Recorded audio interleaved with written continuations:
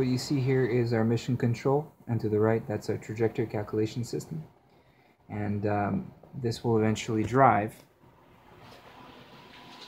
this ground station here. This ground station used to communicate to our satellite.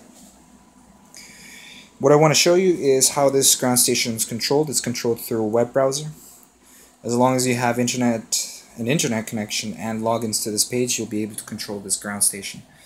So I have a sequence of commands that I'm going to fire off. I'm going to press send, and you'll see the ground station in motion. We could also control the speed of it. The internal sensors include 2 gyroscope, accelerometer, and magnetometer right in here. And they will be used to provide feedback. It will be shown through this user interface. I'm just going to revert the sequence here real quick. Okay, I'm going to press send. The ground station will go back to its original place.